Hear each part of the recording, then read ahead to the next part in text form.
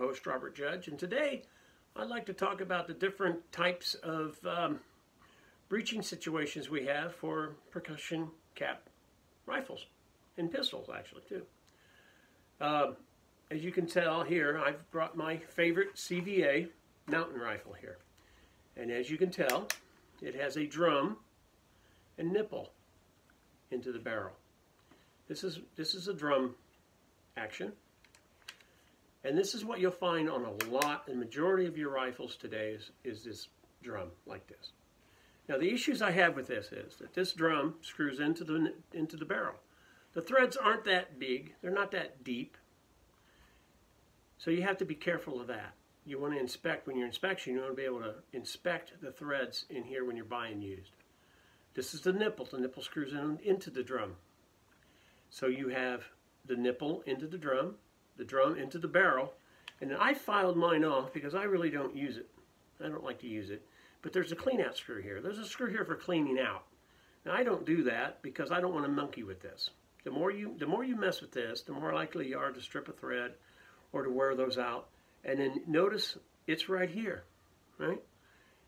High pressure, weak threads, that's going to go fly out like a projectile. And if I'm shooting my rifle this way, the guy next to me could get this right in his ear. So I file that off, don't monkey with it. If I need to clean it out, I'll pull the nipple and get a pipe cleaner and work in there and work around, or I'll take the nipple out, dunk this in put a bucket with some nice warm hot water, set it down inside there, let it set, take the ramrod with a cleaning patch on the end of it, and just push it down, and you siphon that water. It becomes like a pump. Push down, pull up, the water comes in, sucks in through the hole, comes up into the bore, and as you go back and forth, you flush that hot water up and down, up and down, up and down, and believe it or not, the powder residue comes out. No magic formulas, no magic cleaning solutions, no expensive oils, whatever. Simple, good old water.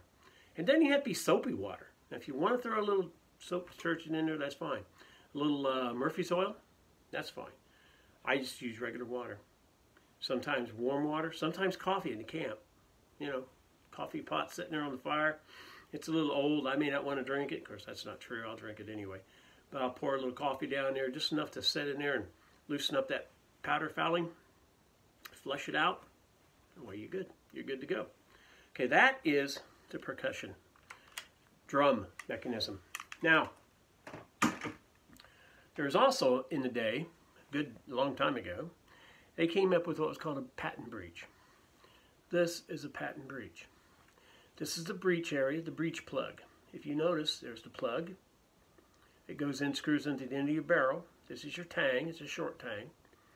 But what makes it unique is, this is where you put the nipple. The nipple screws in to this part right here. It's all built in, one piece. A lot of people call these snails. And the nipple goes into here. There is no clean out screw.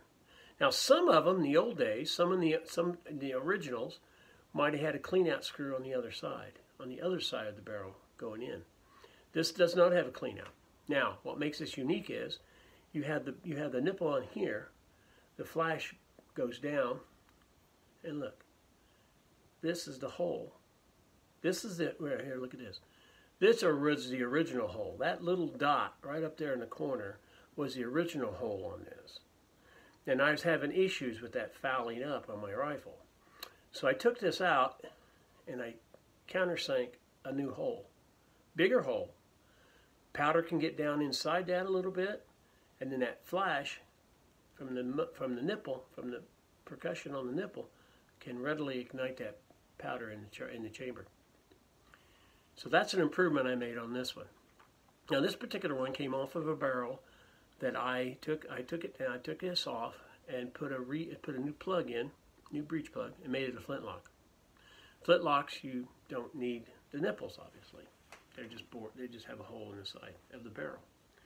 So that's why I have that. Now,